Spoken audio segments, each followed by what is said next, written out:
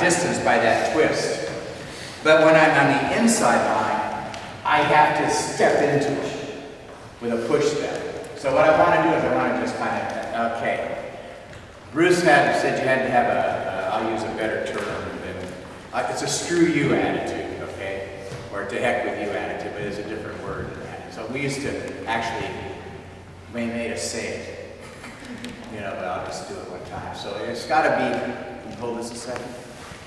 It's got to be like this. I don't want to go like that. I'm from San Francisco, kind of go. When he punches, kind of go. Like that, I want to go.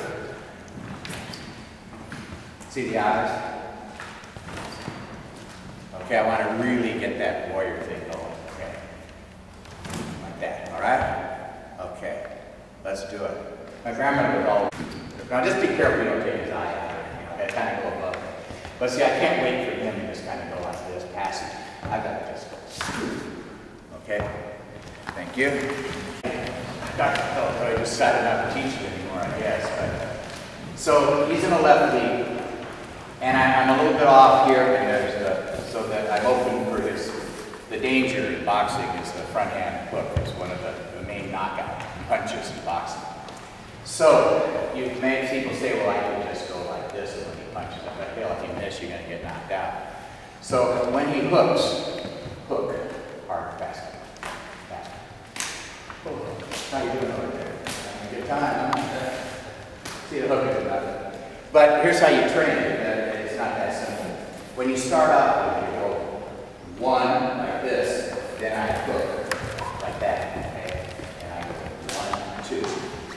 1, 2, and once I get it, and remember the old things, the corkscrew hook and the old Tackett JKD? Everybody read it out, they know what the hell the corkscrew hook is? Well, this is it. This is how you use it. So what I'm doing is I'm hooking inside this hook. Safety factor, I start off with 1, 2. Then all I'm doing is hooking inside this hook. So this elbow is hitting here, and I'm hooking inside. So the harder he hooks, the more damage I'm doing. But the problem is, two problems. One, he's doing that knockout steady rhythm. The second problem is this is too hard to control. So see, I start to go here, and there's the hook. All you do is just turn it into a corkscrew hook. This shoulder's up, and this is up just to protect you, just in case. Okay? So you gotta get your feeling. See right there. Want to feel it one time?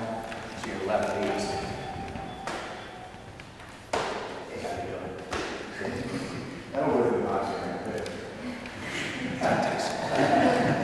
Okay, let's try it.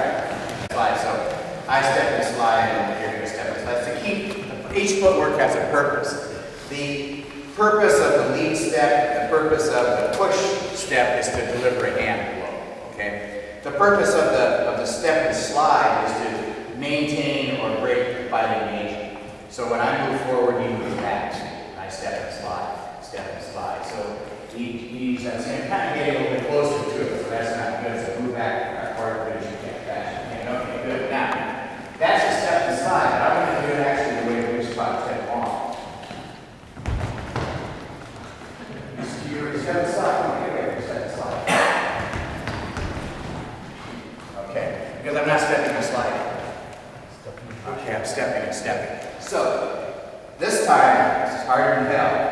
How everybody seems to have in JKD. This foot flat, this heel flat. Actually, I'm on the ball of both feet. And when I step and step. Just like that. You can run over here. It looks kind of fake, but it works.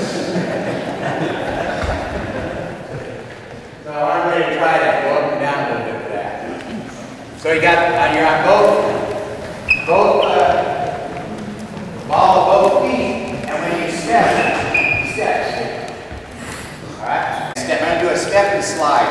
And I'm going to hit. Okay, so when I hit the first time, he moves away from me. Hit. Okay? That's step and slide, step and slide. I'm going to go step and step. So I hit, and then I hit. You see I hit it? Because when I step and step, watch. Let me try to do it here now. Let's see, so you can see it. Here's step and slide, step and slide. Here would be step and step, using the same. But what I did was, when I stepped up to here, and then stepped to there. So I gained about this much distance. So first of all, do it this way first. Step and step using the same thing. So he's here, and I'm going to lead step, and then step. So I'm going to lead step and then step.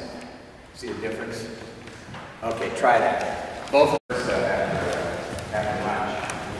Is whether it's in a left lead or right lead, it doesn't really matter. But this is curve right here.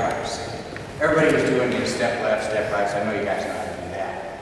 Curve right simply means what I want to do is I want to end up, if we're matching steps, I want to end up between his two legs. So my front foot is between his two legs. I don't want to end up with my two legs between his front foot. So what it basically is he's got his guard up here, particularly if he's got it like that or whatever like that. And when I step out, I'm going to step out. My hand goes first, it goes like that, and I end up over here. Okay, that's what we call the slanted punch. But what it is, all I'm doing is just stepping, hitting, step, step. So I'm like that, okay? And to get that right, let's get a focus glove so we can play with it first. Let's do it without the focus glove to get the distance first. Don't do it with the focus glove. So what I'm doing here is, from this position, I'm going to punch, and like that. Now, what happens is, this is open and this is open for straight blaster. If he's got his left lead, which is going to be more common, that doesn't matter too, because when I step out this way, now I have two hands against his one. He's going to have to adjust his stance. Or I'm going to go here and here. Okay? So you can do it, doesn't matter if he's the right lead, left lead, I don't care. All you're going to do is you're going to go boom, like that and step out. And this time, I don't want to be where my foot's between his. I'm right here. Let's do it right to get the foot placement correct. So you're between. So I'm going here, just like that. Okay? And if you're like this, then show them by kicking. All right? Let's do that. Fairly close. Yeah. What you're going to do is you want to make sure that you don't go and then hit. What I want to do before the foot touches the ground.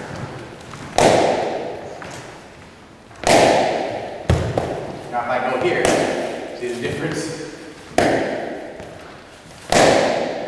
So all the power is going into the punch. Just like that.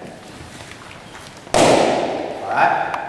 Let's do it. Hand curve left. Curve left is supposedly, see, curve right is easy. Go here, go like that. Curve left, you're supposed to kind of step out and go this way. Okay? I don't like that. But what I use it for is to step out and kick. Because that's the same thing. Instead of dragging the foot like this is step left. We'll curve left. Step left is like this. Curve left and move forward this way. Which is okay if I'm going to get a kick in. But I don't like it with the hands. Now, I only learned this from Ted Long. It's not Ted Long, but Bruce, because it breaks the rules. The basic rule is you never cross your legs. Okay? That's a basic rule. But Bruce did what's called a quick step. And he told the story to Bob Bremer about developing this and how it's against the rules was that when he started working on the boxing punch with the snap at the elbow, to pick that up and so snap at the elbow, the Wing Chun guys believe that, you know, if he punches and the elbow is straight like that, you can break the arm. So he punches like that and he'll break the arm. And Bruce said, shit, you can't even block, let alone do that. So he would go ahead and break it. So his idea with this is the same thing. It's so damn fast, it doesn't matter if you cross the leg. So when he punches now, see where I am? But I broke all the rules, but I did it pretty quick. So what I'm doing is going like that. So I step forward like that. So what I'm doing is I just crash the line here. See, now if you're a grappler or whatever you want to do, you can do it. But see where my position is. So if I step left, or curve left, it's so passive, it's a 1-2. I go this way. I'm right inside. Or choke me, whatever you want to do. Okay? Even though it breaks the rules, it does so fast. You see what I'm doing? I'm going like that. So he comes in, boom, see right there. And it's all over. Okay? Let's do that. And we were doing the release step right and the shoulder forward. But I don't like that inside, so let me show you how we use it. So he's in the left lead. And got that distance here, and he comes with a rear tie kick. Boom. Over here. See what I'm doing is I'm taking that step and putting that shoulder forward, and it goes right there. Because normally the head is wide open. So all you have to do is just find a boom right there. Okay? Boom right there. That's what I want you to do with that. Okay? And you got this thigh kick, but you don't want to way the hell over here. Alright? Boom and over here. Okay, that's where I want to be. So when I'm in this position, bam, over here. I don't want to be anywhere in the vicinity of his knees and elbows. And if you hit it hard enough, it should. We had a guy, Vietnamese kid, he ties, and we fought it back and ties, and when the guy was working with down in Sunshine, it was a really good tie. And what happened was, the guy threw the punch, boom, the guy got off the boat with tattoos and all this stuff.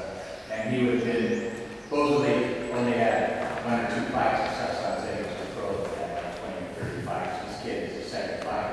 But anyway, the kid goes back, boom! Boom! And on the third, the guy was stuck. The third one knocked him out. The guy was done and did 3 kicks in a row. The guy straight here in a row. But if you want to really be over here, see. Alright, do it again a little bit. What we're doing, what we've done. You and your partner, we've got a half hour before we go to lunch. What I'd really like you to do is to take the time to go through everything you've done today in a half hour. And then you'll find out you remember it better. So go ahead and do that. Everything we've done today, from the push to how to punch to all the footwork, everything. And then if you don't remember your partner, it'll help each other go through the whole thing in a half hour. Okay? Let's do it.